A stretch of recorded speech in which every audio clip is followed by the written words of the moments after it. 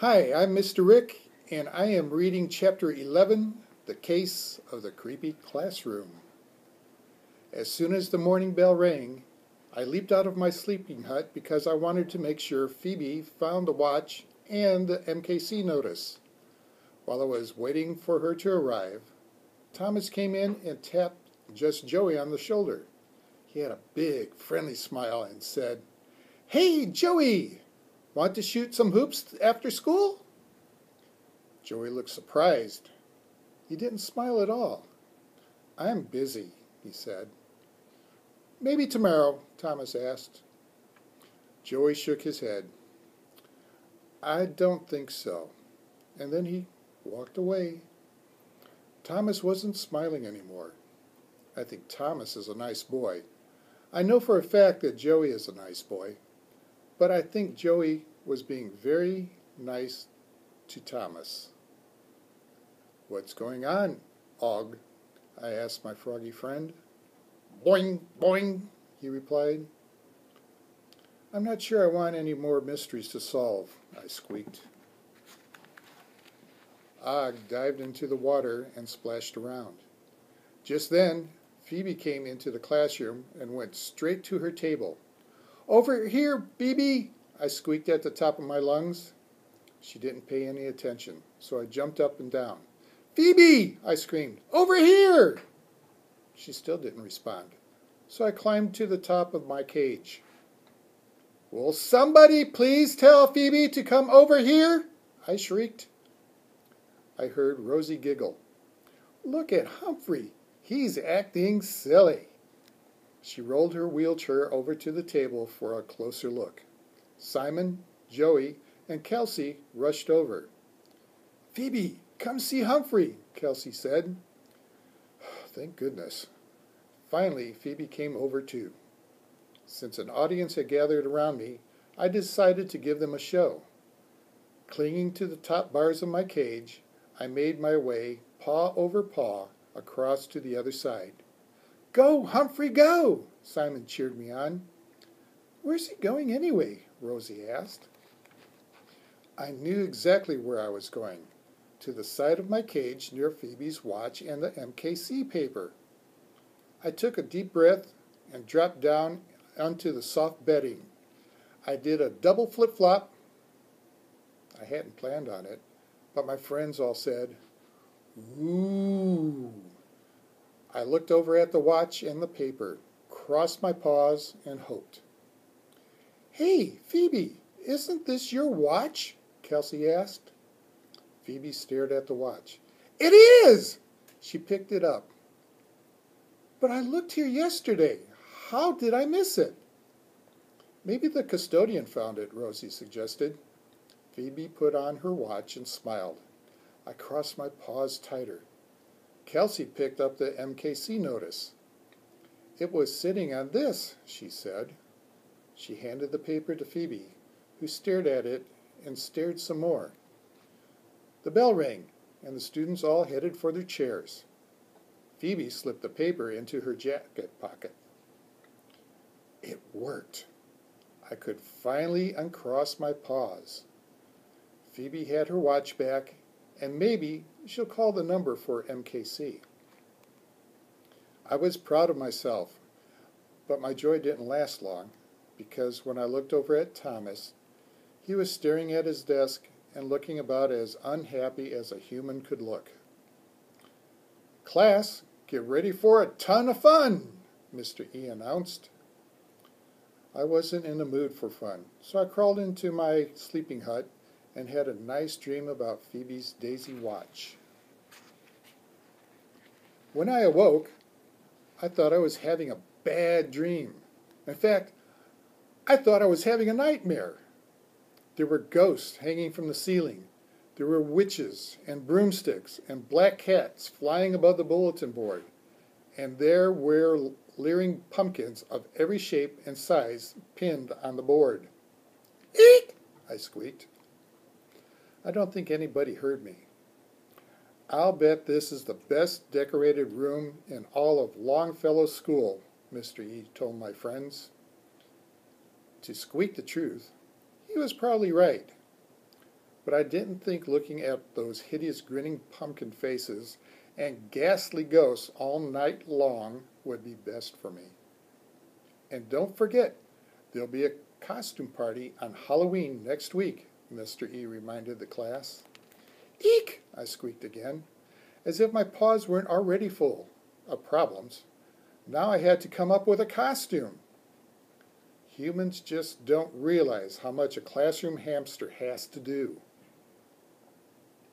After school, Mr. Morales came into the classroom. Nice decorations, Ed, he said. Mr. E looked very proud. Mr. Morales took a piece of paper out of his pocket. Have you got a moment? Sure, Mr. E said.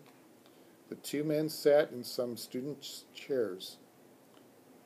Grown-up humans always look funny sitting in those small chairs. How have things been going with the class? The principal asked. Great, Mr. E said. The kids are the best. Mr. Morales nodded. Yes, I can tell they like you a lot. Mr. E smiled, and I think his red hair glowed a little brighter. But there have been a few problems, Mr. Morales continued. Yes, there have, I squeaked. Problems like Phoebe, Harry, Kelsey, Simon, Rosie, Holly, Thomas. I know all that the principal heard was squeak, squeak, squeak, and it made him laugh. Yes, Humphrey, I know you're listening, he said. Mr. E cleared his throat. What, problems? The principal looked down at the paper. Well, Mrs. Wright was complaining about some safety issues, some injuries, a problem with noise, and a problem with students roaming the halls during class. Oh, Mr. E said, I guess Mrs. Wright and I don't see eye to eye. Mr. Morales smiled. Mrs. Wright does not like to follow the rules, but rules are there for a reason, after all. Mr. E nodded nervously. Yes, I understand. If he understood, why didn't he follow them? That was part of the mystery of Mr. E. And a few parents have called to say that they're concerned about a lack of homework, Mr. Morales continued. Mr. E chuckled. I'll bet the students haven't complained about that. No, Principal Morales replied, but we're here to teach the children. I believe that learning is fun, but there's work involved too. Mr. E nodded, and nodded some more. He looked so nervous, even his red hair looked pale. And then there's Mrs. Brisbane. Mr. Morales wasn't smiling anymore. She's wondering if you're keeping up with her lesson plans. She said you haven't called her with questions. Oh, Mr. E said. Well, I've been following the lesson plans, but adding my own touches. Maybe I haven't been following them closely enough. At least Mr. E was honest. I like that about him. The district-wide math test is coming up. Are the students prepared for that? Mr. Morales asked. Not completely, Mr. E said. Not yet. Ed, I want to give you a chance. You're a new teacher, and I know you really want to continue, Mr. Morales said, but the learning comes first. It certainly does, I squeaked. Boing, boing, boing, boing, Og agreed. Are you letting me go? Mr. E asked. No, Ed, Mr. Morales said. I think you can be a good teacher, but I need to see a change starting tomorrow. Yes, I'll change, Mr. E said. Thank you for giving me another chance. I won't let you down. The two men shook hands, and Mr. Morales left. Once he was alone again, Mr. E began to mutter something I couldn't understand. I did hear the word failed. I know that my fellow classmates don't want to fail. Maybe teachers don't want to fail either. After a while, he got up and paced around the room. "Don't give up," I squeaked. I was trying to be helpful. I guess Mr. E heard my squeaks because he looked my way. "I'll tell you one thing, I'm not giving up yet," he said. He sounded very determined, which gave me hope. "Take out the lesson plan," I squeaked. "In the binder, in the drawer." I didn't think he was likely to listen to me, since he thought of me as an it. But surprisingly, he marched over to the desk, opened the drawer, and took out the binder. He stuffed the binder into his large sack. Then he came over to the table where Og and I live. "You have it easy," he said. "You're just classroom pets. Everybody loves you, and you don't have to worry about tests." Then he stared out the window, his shoulders slumped. He sighed once or twice. After a while, I couldn't stand it. "You can do a better job," I squeaked. "Try, try, try!" Mr. E looked down at me and almost smiled. "Would you like to switch jobs with me, Humphrey?" he asked. I think it was the first time he used my name. "I could sit in your cage and take naps, and you'd teach the class," he said. I was sorry to hear that he thought all that I did was sit in my cage and take naps. But then, he didn't know about the lock that doesn't lock. "I really like my job," I squeaked. I was too polite to say that I didn't think Mr. E would be a very good classroom pet.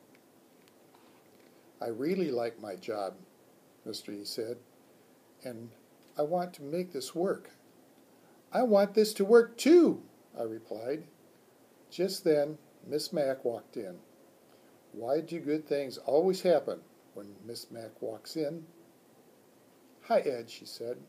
"How's it going?" Mr. E sighed. "Well, not very well, I'm afraid." "What happened?" Miss Mack asked. "Mr. Morales just told me there have been a lot of complaints about my teaching. Too much noise, not enough homework, and Mrs. Brisbane doesn't think I'm following her lesson plans," he explained. "Are you?" Miss Mack asked in the friendliest way possible. Mr. E shook his head. "Yes, and, no." Miss Mack said, "Oh."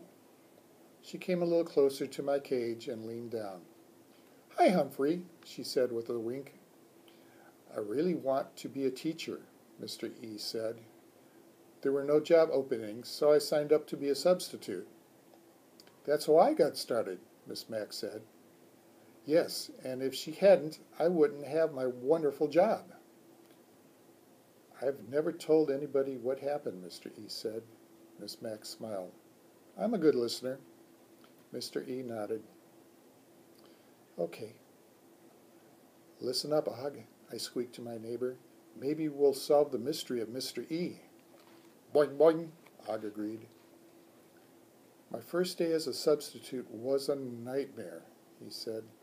"I tried to teach the kids, but they wouldn't be quiet, wouldn't sit down, wouldn't listen to a word I said. When I tried to give them homework, they threw paper wads at me." "What?" I squeaked. "That was rude, rude, rude." Boing, boing, boing. Og was as shocked as I was. Miss Mack was surprised too. "Was that at Longfellow's school?" she asked.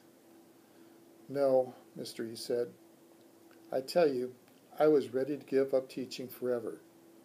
And I decided that the next time I got an assignment, I'd make everything fun. If the kids liked me, maybe they'd behave better." "I understand," Miss Mack said, "but you can have fun and learning at the same time. Students can have respect for you and like you at the same time. Look at Mrs. Brisbane." "Yes, look," I squeaked. "I wish I knew her," Mr. E said. "There is such a great class, and I don't think I've lived up to her standards. But it was so awful to know that the students in the first class didn't like me. You'd think I'd have learned it by now, but sometimes I forget. Teachers are humans. I have an idea, Miss Mack said. I'm going to visit a friend tonight, and I'd like you to come along. Are you free? Yes, Mr. E said, but I have to prepare for tomorrow. Mrs. Mack smiled mysteriously. I think you can do both.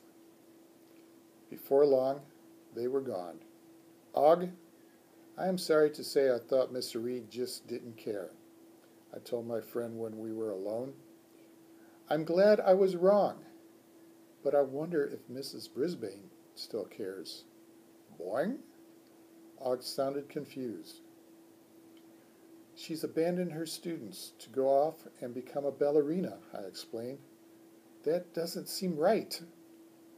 There, I said it. I love Mrs. Brisbane with all the heart a small hamster has to offer, but I had to admit I was pie-whacked by her behavior, and a little disappointed too.